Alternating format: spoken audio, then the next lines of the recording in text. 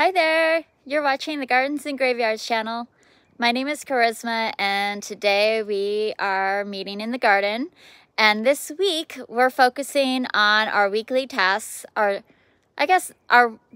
daily tasks that we do each and every day so that we can have more joy and more space in our life to do the things that we love more than anything. And while gardening is one of my very top favorite things to do, I don't enjoy every single task, and I really love doing other things. So it's really important to me that the details get taken care of in a very simple and easy manner on a regular basis, so that when I want to get into a big project and do something that I really love, I'm not bogged down by the details. So this is Tuesday, and Tuesday is all about treat and trim. We're in the fall season, so there really isn't anything for me to treat at this time. But treating would look like if I was doing some preventative measures for black spot or powdery mildew. Those are two fungus and virus that I deal with the most in my garden. Treatment would also be like if one thing I could be doing, but I'm not going to be doing today,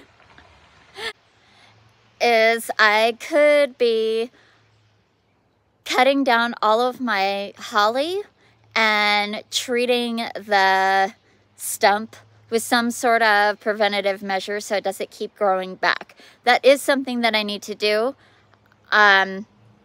I'm just not into tackling the holly today, but that's an example of something that I might do in the fall or winter as far as treating goes.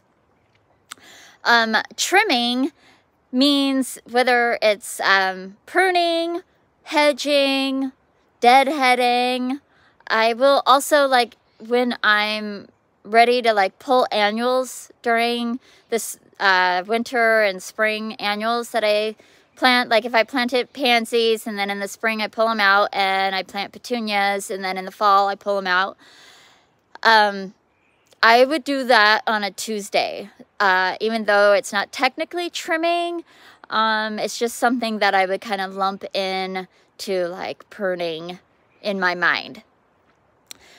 What I like to do, obviously, you know, there's some times of the year where there's a lot of trimming to do, so I will dole that out over the whole month, and it'll just be a little bit more intense. And in some times of the season, there's not a whole lot to do, so maybe I just go out and deadhead a few roses, and that's all there is. Or maybe there's more to do. So it's just gives me some sort of a guideline, like when am I going to get to those roses that need to be deadheaded? Oh, I'll do that on Tuesday. And so that's just kind of how I go along. Today is a really packed day. So what I'm going to do is I'm talking to you like this, and then I'm just going to share with you some clips from previous Tuesdays when we did different types of pruning, and that's going to be it for today's video. I hope that you enjoy it. I hope you're inspired, and I hope that you are celebrating your life today. And we'll see you in the next video. Bye.